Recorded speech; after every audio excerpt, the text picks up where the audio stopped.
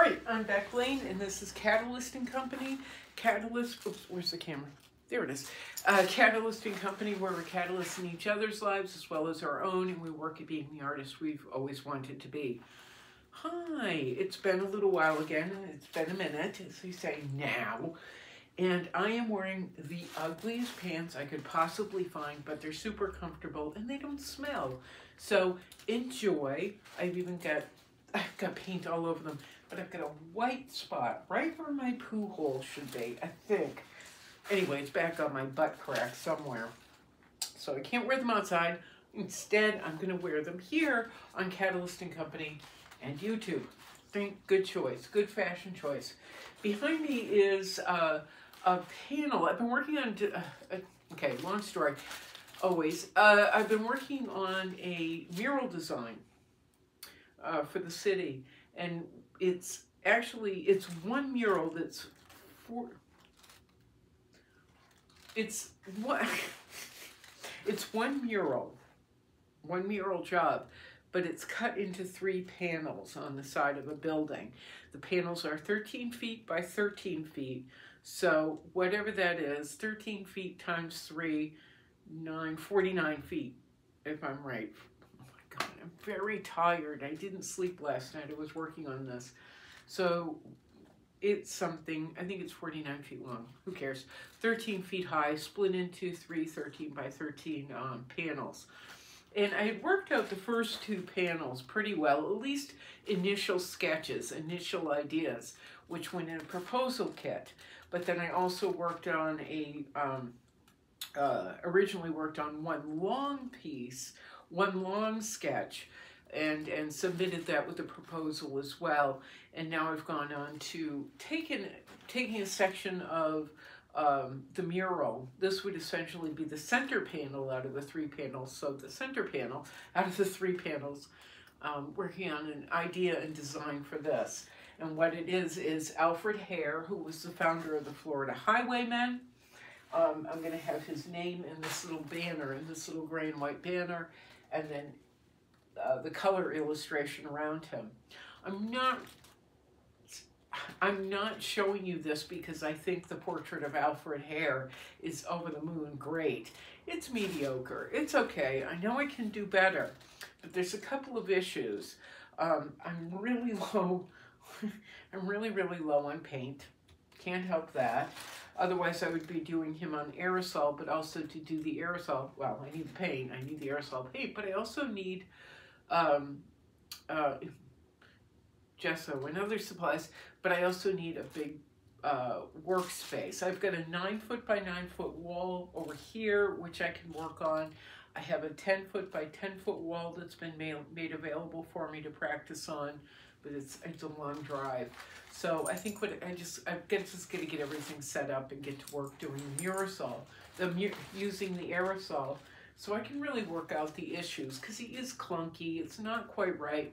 I just wanted to bang something else out, get the basics for Alfred Hare's face and figure out, see all my mistakes, all my boo-boos, and let my head figure out how to do it better next time. I've got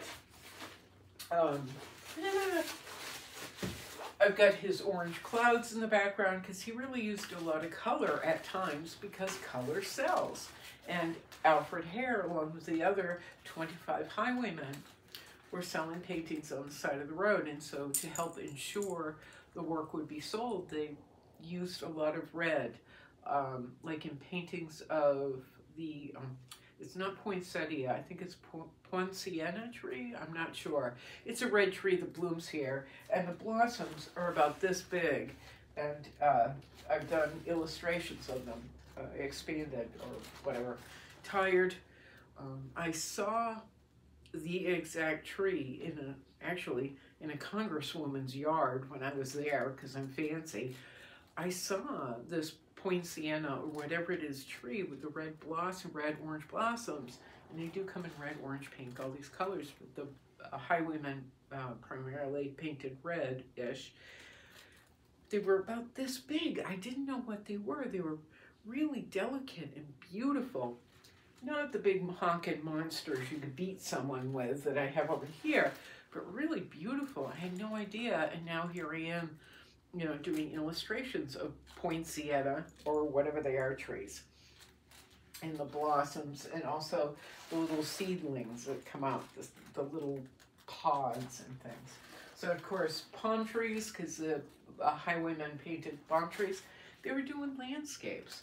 They were doing landscapes for tourists or people who lived here and just wanted to say, I want to look at what's right outside my window and hang it on the wall.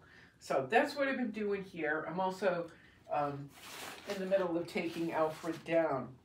But along with painting this, I had the idea, I've been doing illustrations of the coin, sketch illustrations of the coin the highwaymen received in 2004 when they were inducted into the Florida Artists Hall of Fame. I got to work out ideas for that. I want those in black and white as well, so I've got them over there. They're posted on my Facebook and Instagram pages. But then I start...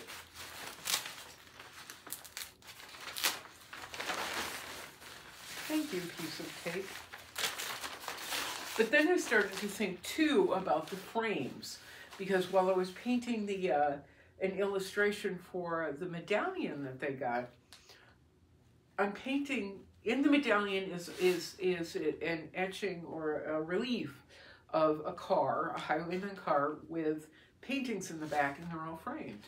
So I started thinking about, while I'm painting the little frames, I started thinking about them. So last night, I went ahead and made a few little mock-ups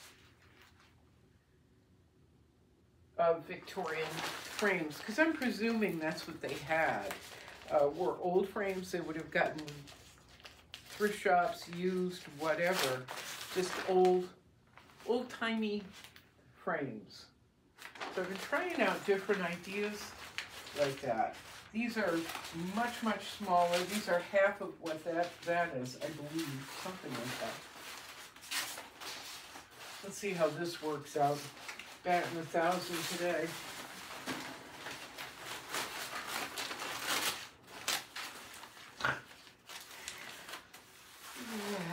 Yeah, I didn't get much sleep last night because I was up painting this, and then my head was still working. So I don't think I got to sleep till about 4:30 this morning.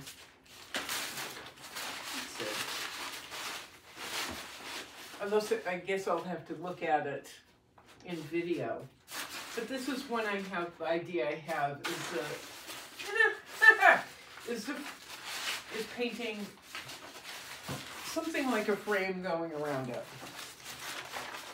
and a different design for each little panel. I mean, that's not set in stone. None of this is. But since we're waiting to hear back from all the parties involved, I figured, why not? I'll be right back. Why not try some different things? Ugh. Why not just keep working on ideas?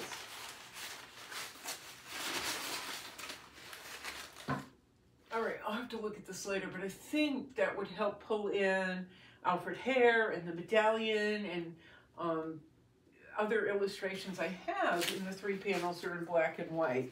But I'll look at it later. Bye-bye, frames. Yeah, I've got, here, I'll show you one other thing. So this is part of the medallion. I originally did an illustration of it. My pretty pants. I originally did an illustration of the whole medallion, but it was really, really rough. So I just decided to blow it up and keep working on it. This is not finished. Again, not set in stone. This is, I have an idea. Let me play with that idea. And all of that, even the, everything is acrylic on aerosol. Even the black and white illustrations, there's aerosol colors underneath it. I want to have peek through the black, white, and gray. Now, I'll tell you what this is done on. I was trying to find an expensive way to work, to just sketch things out. And of course, canvas is not expensive. Canvas is very expensive. last year when I was doing mural designs for somebody else, or was it the year before? No, it was last year. I used plastic drop cloth. This stuff is drop cloth again, but it's a paper covered drop cloth. So there's a little bit of a substance for the paint to hang on to. It's white. I haven't seen it in another color, which is perfectly fine. It holds the gesso really well. It's not going to age well. It's a drop cloth, but it is good for now. It's like Mr. Right. It ain't Mr. Right, but it's Mr. Right now. So what I did was I originally had the drop cloth paper. One side is paper attached to the plastic drop cloth. The other side is just plastic. So it holds the paint, keeps it from soaking through any of it, the gesso to the aerosol to the acrylics. It's actually a nice barrier. But I'm going to show you something else in a minute. I'm torturing you right now, but I'm going to show you something really cool in a minute. Yeah, this is an inexpensive way to go. I got a 12-foot by 9-foot roll or whatever out, and it was 16 bucks. So that's a lot better than trying to play around on canvas, which you couldn't do big enough anyway. Whereas with this stuff, you can go super big, you can tape them together. To tape them together, I've used masking tape, and then gone over the masking tape with gesso. So everything is kind of sealed together. Now, you just saw I didn't treat this tenderly. It's actually been treated pretty roughly. It is a little delicate in that it will tear. So you kind of got to be careful that way. But look at the paint. It's not cracked. It doesn't flake off. I actually took one of the panels that I had already done, delivered it to the woman who asked me to, to do this project. Oh my God, tape's all stuck together. I took the panel off. I had it on. First, I had it on the wall. Then I've been doing this all along. Have it on the wall. Put it down. Put it down on a canvas so I can move it around and think and think and think. Readjust for later. But once it's done, once this one panel was done, took it down, let it dry. It's aerosol, so acrylic, so it dries like that. Folded it up, put it in the presentation kit, and delivered it. No cracks, no flaking. It's awesome. It's actually a really nice alternative. I'm going to grab you this one last thing that I've been working on. So this is, oh, wait a minute. Ow! Little foot.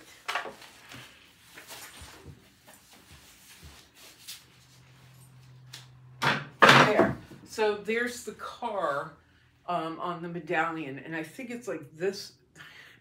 The medallion appears to be about this big in the photographs I've seen of it. And so the car is like itty bitty. But taking a picture, blowing it up, I've been playing with, as you can see, aerosols again. I've got teals, I've got some blues, and I've got some orange underneath. That's what I first put down over the black gesso. And then going over the top with gray acrylic, and then lightening it up to, little whites here and there. And then going back over it with a very wet black paint. It's actually the gesso paint again. I like the dryness of the black gesso.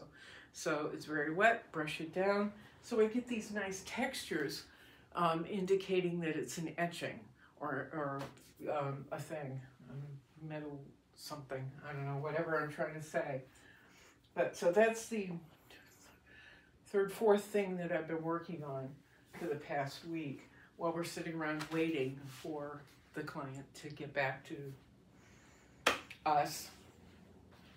And that's, by us, I don't mean just me and all my personalities. I mean the woman that asked me to do this and my personalities. It's green, it's purple, and it hurts. But that's what we've been up to. So that's my suggestion, is if you want something really inexpensive to do practice on, I get mine at Ace Hardware. I'm sure Lowe's, Home Depot, any place will have it. Hardware store will have it. Runs about $16. Again, it's plastic. It's a plastic base with paper on top. It's 9 foot by 12 foot is what I get. You can get it in a bunch of different sizes, duh. When I first bought it though, I brought it home and I'm unwrapping it, and it was only like 4.5 feet by 12 feet. And so I went back and I go, I think there's something wrong with this. And the guy looks at me and laughs. It's very thin.